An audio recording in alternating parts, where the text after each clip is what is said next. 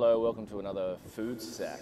Today on the show I'm in the epicenter of fine dining in Australia.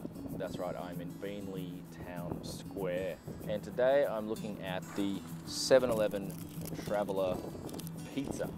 Now they've had Traveller Pies for a while, but today I'm looking at the Traveller Pizza. Now, I know this is intended to be eaten while you're driving, maybe in a taxi or a truck, but I thought that would be a bit irresponsible for me to hold a camera and drive at the same time. So I'm going to see what it's like when I'm walking.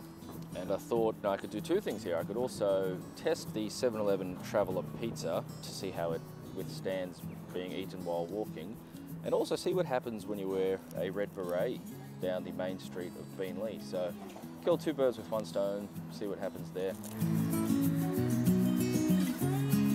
Just opening it up, we'll see, you can see what it looks like here. Obviously we have the pepperoni. Love at first bite. We're gonna see if that's true. As you can see, it's $3.50. See if it's worth it. Ooh, it's a little bit slimy. I don't know how you would go about doing this while you're driving, but anyway, I'm doing this one-handed in order to maintain the integrity of the evaluation. Let's see how it holds up in transit. All right, just gonna give it the first bite, see what that's like.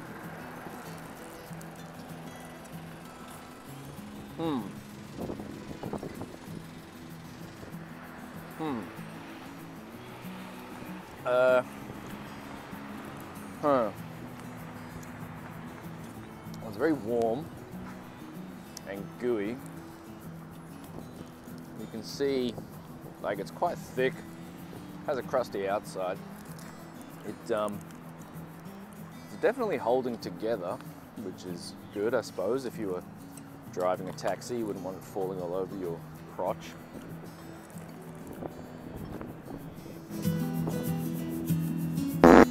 Yeah, it's,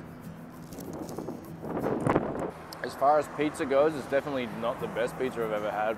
It's really salty, pretty strong pepperoni flavor, which I guess is not bad. Seems to have like bits of ham in it. Never had a pepperoni pizza with ham on it, but this one's all right. Hang on, almost got hit by a car then. I don't think people are paying attention.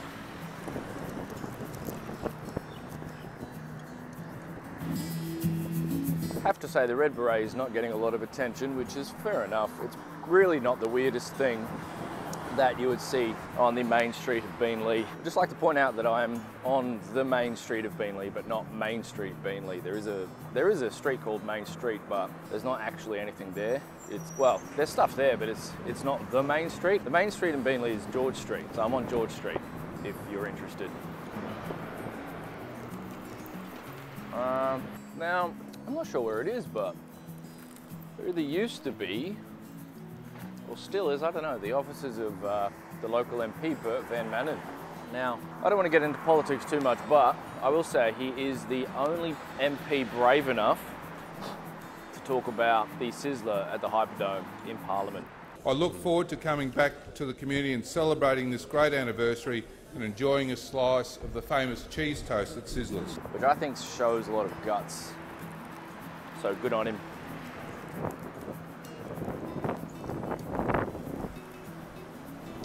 There's a train there. Look at that train. Shout out to all the train fans watching. All right, well, this is almost done. That didn't take as long to eat as I thought it would. It was, there we go. I don't know. It definitely held up. I can see myself driving a big rig while eating that. Probably not the best thing you can buy at 7-Eleven, really. Notice they started selling sushi there now. Maybe that's better. I don't know. Well, hang on, just a construction over there. I heard that might be a Taco Bell. So, you know, watch this space. Pretty exciting. So get yourself a 7-Eleven Traveller pizza, or don't, it wasn't that good. Have a good one. Get in the bin. So there we go, it seems the people of Beenleigh don't really care about people wearing berets, at least not enough that they would yell something from a moving car, which I found a little bit surprising and perhaps a little bit heartening, really. Who knows what people thought as they walked past. And there was one car with an open window that drove past, and it kind of sounded like a woman said, "Have a look at this guy," but I didn't quite hear that. It's a shame that Bert Cheese toast. Van Manen wasn't in his office. In fact, I'm not even sure if that's his office anymore. I did want to catch up with him just to nut out some ideas about Sizzler with him. I know he's a fan.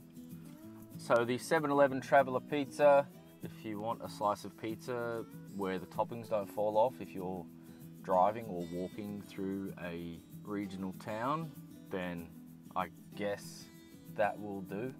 But otherwise, just get some real food. Like, I think a sandwich would be better. Just get a sandwich.